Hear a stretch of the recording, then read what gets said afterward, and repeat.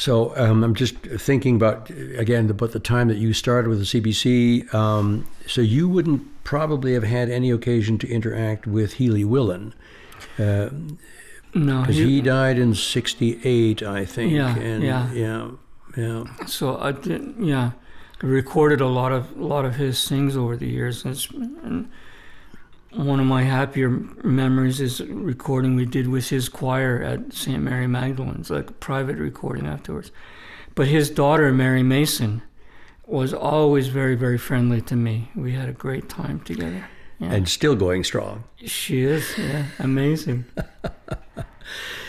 Now, thinking of Healy Willan's choral music and so forth, I can't help but again think of Elmer Iseler. Yeah. You worked with him a lot. Worked with Elmer a lot. Yeah. Tell me about that. James Kent, after I worked with him on the symphony for quite a while, he started asking for me to do other recordings. And we used to have, I think it was every other week, we'd have a session on Friday at St. Anne's Church in Toronto with the festival singers back in those days. And so we were recording like every other Friday. We were recording festival singers on a regular basis, almost right through the year. So I worked a lot with Elmer on that. And then of course Elmer did the Mendelssohn with the Toronto Symphony at Massey Hall several times. And so I got to know Elmer quite well. We were good friends, and Jesse. And there's a story that Elmer was on an adjudication panel. It could have been for the Canada Council or something? No, the choir. Remember the contest CBC used to run every year? Yes. Yeah. And they had to, the choirs had to record a tape and send in a tape for submission.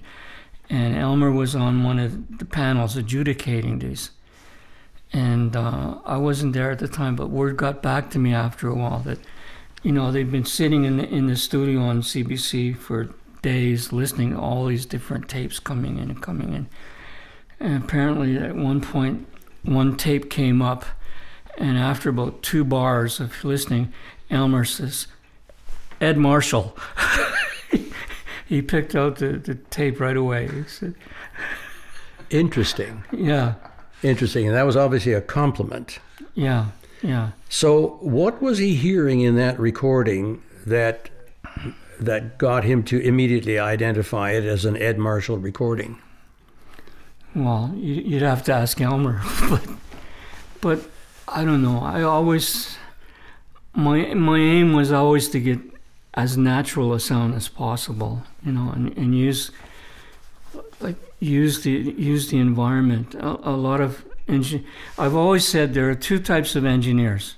There's the type that are classically trained, dealt with classical music their whole life. There's the other type that have come up through the studio process, and they're working in the studio. In a studio, you're basically eliminating any of the room, and in a classical, more than 50% of what you hear is the room.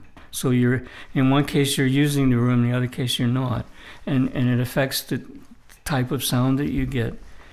And I've always been, I've always came up through the classical side of it. A few times I've been in a studio and I've felt really quite awkward sort of thing. I'm never really happy with it, but I guess obviously it was that sort of that sound that, the sound that I captured that Elmer picked out right away. So.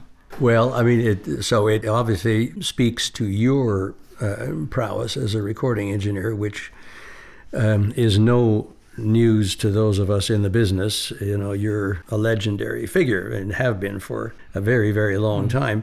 It also speaks to Elmer's exceptional ears, right? I mean, he had a pretty keen sense, didn't he? He did, yeah. It was always something that amazed me about him, is the particular sound. He said that about, your recording, and I would have said that about his choirs. His choirs there was a particular Iseler sound that is hard to describe in a way, but quite definite. It had its own very wonderful character, actually. Exactly. And I guess if I were to compare that to anything, it would remind me quite a bit of the Swedish choral sound. That the whole Scandinavian choral tradition, Eric Erickson. Where it's a very healthy sound, but it's also very clean.